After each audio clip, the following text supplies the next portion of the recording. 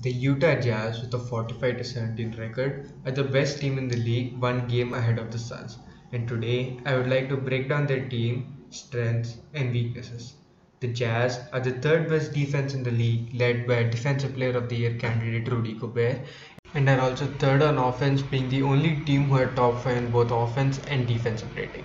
Though it is debatable who is their most valuable player this season between Gobert and Mitchell, it is obvious that Mitchell is their most important player and safe franchise player.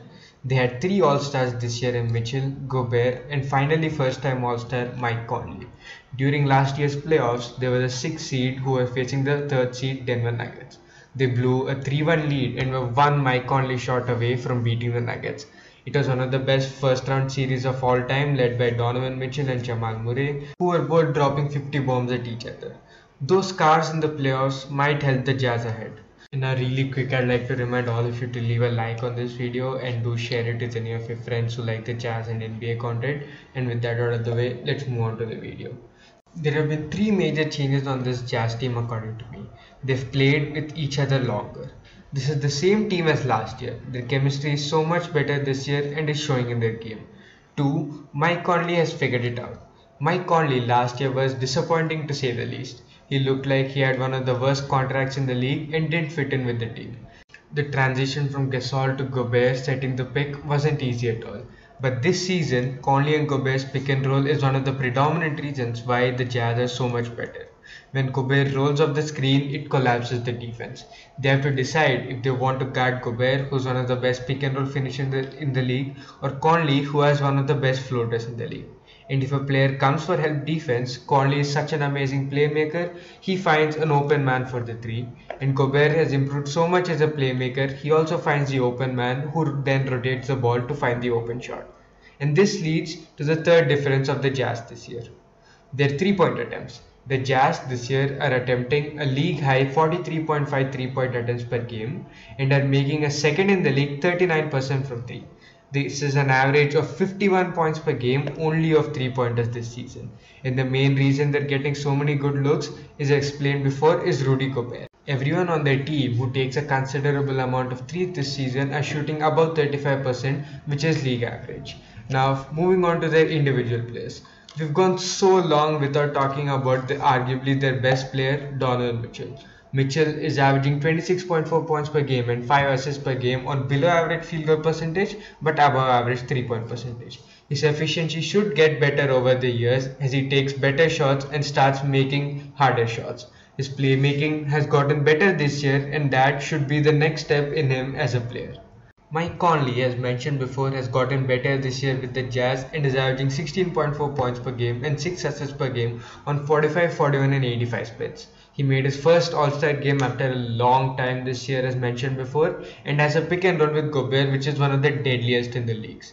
Gobert is a Defensive Player of the Year candidate as he is every year.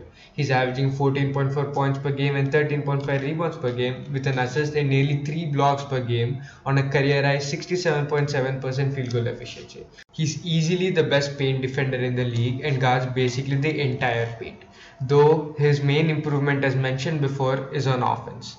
And another player who's been an important part of this team's success is the walkaway sixth man of the year, Jordan Clarkson. Clarkson is one of the biggest heat check guys in the league. He's been that throughout his career, but this year he's getting hotter more often.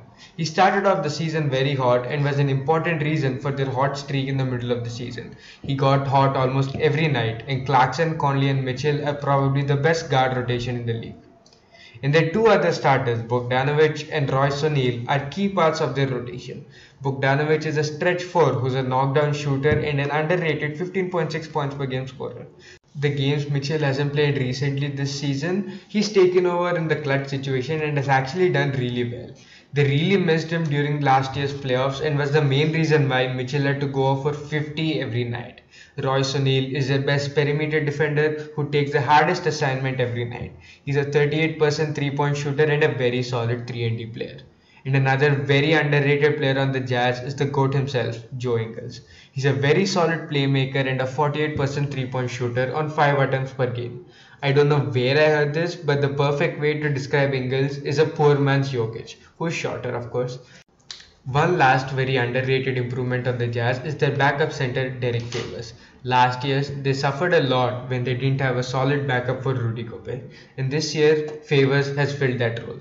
Though the Jazz have been spectacular in this regular season so far, I have the doubts about them in the playoffs. There are three major reasons behind this. One, during close games, they give the ball to Mitchell a lot. This isn't a knock on Mitchell, but they usually don't win these games.